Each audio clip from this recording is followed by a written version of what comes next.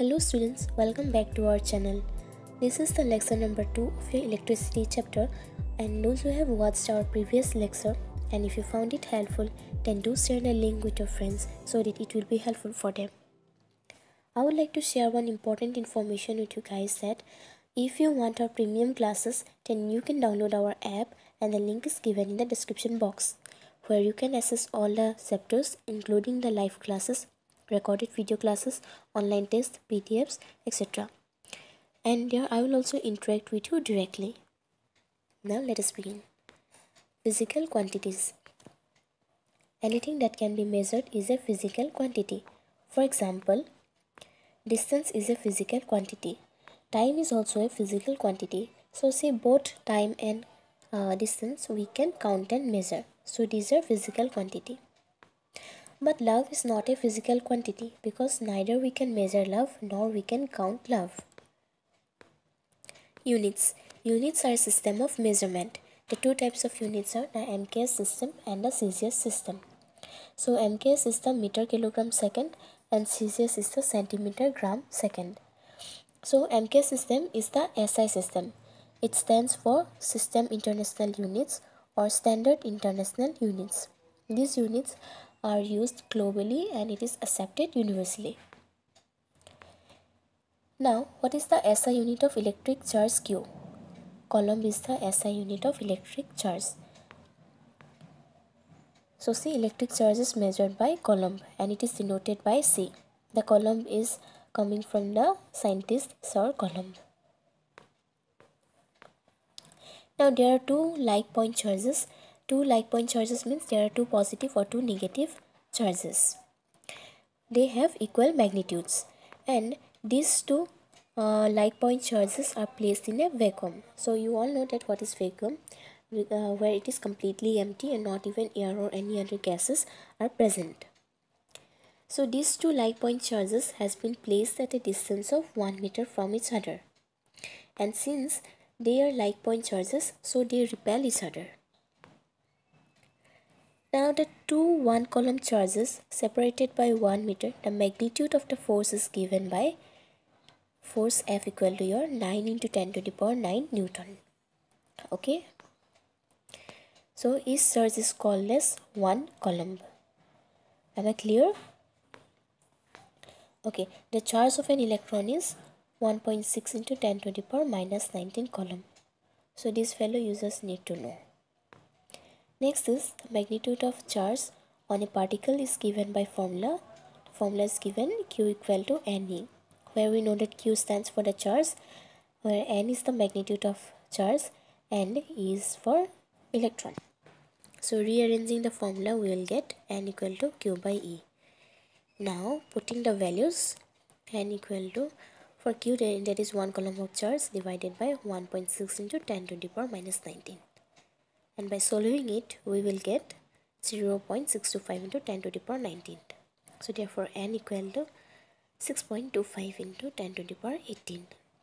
Is that clear? These are the simple calculations. Next is volt. It is the SI unit of potential difference V. So these two posters are very common to you, I guess. You need to know is that volt is a unit for measuring potential difference. Okay. So the scientist who discovered the voltaic cell is Volta. Now this is a circuit where a cell has been connected with a potential difference V. Now charge Q is flowing from positive to negative terminal. So work has been done in moving the charge. Therefore your potential difference V will be work done by charge. And write their SI units now. For potential difference it is volt, and for work done it is joule, and for charge it is coulomb. So 1 volt equal to 1 joule by coulomb. Now let's see the definition for 1 volt. It is the potential difference between 2 points in a current carrying conductor when 1 joule of work is done to move a charge of 1 coulomb from one point to another. So here is the potential difference and it has been created by the cell. You can see, and the current carrying conductor which carries the charge of 1 coulomb, and when there is one joule of work is done from one point to another, that is your 1 volt. This definition is very important. Keep this in your mind. Therefore, 1 volt equal to 1 joule per coulomb. Now, for 1 millivolt, it will be 1 by 1000 volt equal to 1 by 10 to the power 3 volt, and 1 millivolt equal to 10 to the power minus 3 volt. And for 1 kilovolt, it is 10 to the power 3 volt. For 1 megavolt, it is 10 to the power 6 volt. So next is ampere. It is the SI unit of electric current. Now, ampere is the unit for measuring electric current, and the word ampere has been derived from the scientist Sir Andrew Mary Ampere. Now, this is a circuit where a cell has been connected and electric charge has been flowing in time t. Now we know that electric current equal to Q by T. So now we putting the SI units for electric current ampere and for electric charge coulomb and time t. So 1 ampere equal to 1 coulomb by 1 second. Now let's check the definition for 1 ampere. It is constituted by the flow of 1 coulomb of charge in 1 second. So in 1 second, the flow of 1 coulomb is defined as 1 ampere. Now for 1 milliampere equal to 1 by 1000 ampere equal to 1 by 10 to the power 3a, which is equal to 10 to the power minus 3a, means ampere. Now let's solve some questions. Match the following. Now for a minute, pause the video and try to solve it by yourselves. Okay, I'm also helping you out. Now see, what is the SI unit for electric current? It is ampere, right? For electric charge, it is your coulomb, and for potential difference, it is volt. Now let's check the answers. Electric current is for ampere, and electric charge is coulomb, and potential difference, it is volt. Okay, now moving to the next. This is the numerical questions, and these are the formulas that we will be using, so keep this in mind. Moving to the first question. A current of 0.5 ampere is drawn by a filament of an electric bulb for 10 minutes. Find the amount of electric charge that flows through the circuit. Now see, if you don't understand the question, first write it down the given values and try to read the question again and again. So here given what current and time is given. So we will write current I equal to 0.5 ampere and time t equal to 10 minutes. And we will be converting the minutes into second. So it will be your 600 second. Now what we have to find out? We have to find out the charge. We have to find out the value for Q. Now write the formula. What will be the formula? Q equal to I into T, means current into time. Now putting the values, 0.5 into 600, we will get 300 coulomb. So don't forget to write the unit. Therefore the charge flowing through the circuit is 300 C. Is that clear? Okay. Now the next question is, how much work is done in moving a charge of magnitude 2 coulomb from a point at 118 volts to a point at 128 volts? So see, here we have to find out the work done when a charge of magnitude 2 coulomb is moving from a point of 118 volts to a point at 128 volt. So see, we have to find out the work done, and the given values are your charge 2 coulomb is given, and the potential difference we have to minus from 128 volt to 118 volt. It will be your 10 volt. To find out work done. Now what will be the formula? Think. So the formula will be W equal to V into Q. Now putting the values against it, now work done equal to 10 into 2. So this will be your 20 joule. So how much work done? It will be 20 joule. Is that clear? Alright. Moving to the third question is, calculate the number of electrons constituting 1 coulomb of charge, or so that 1 ampere is equivalent to flow of 6.25 into 10 to the power 18 elementary charges. See, in this question there are two types of questions can be asked. First one is we have to calculate the number of electrons for constituting one coulomb of charge. Or you can be asked as when 1 ampere is equivalent to the flow of 6.25 into 10 to the power 18 elementary charges, and that we have to prove it or you have to show it. So here charge of an electron is, we know that 1.6 into 10 to the power minus 19 coulomb, and the charge given is 1 coulomb. Now we have to find out the number of electrons, that is the value for n. Therefore the formula we will use is Q equal to Ne. We already know this formula, right? Now putting the values, therefore n equal to 1 by 1.6 into 10 to the power minus 19, and we will get n equal to 6.25 into 10 to the power 18. Is that clear? Alright. So the number of electrons constituting one coulomb of charge is 6.25 into 10 to the power 18. This is a simple question you might be asked, so practice it. Now question number 4.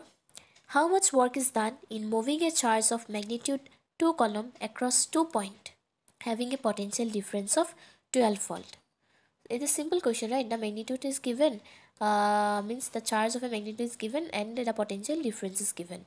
So the charge Q is 2 coulomb and the potential difference is 12 volt. Now we have to find out the work done. So what will be the formula for work done? Work done equal to V into Q. Now put the values. W equal to 12 into 2. So it will be a 24 joule. Is that alright?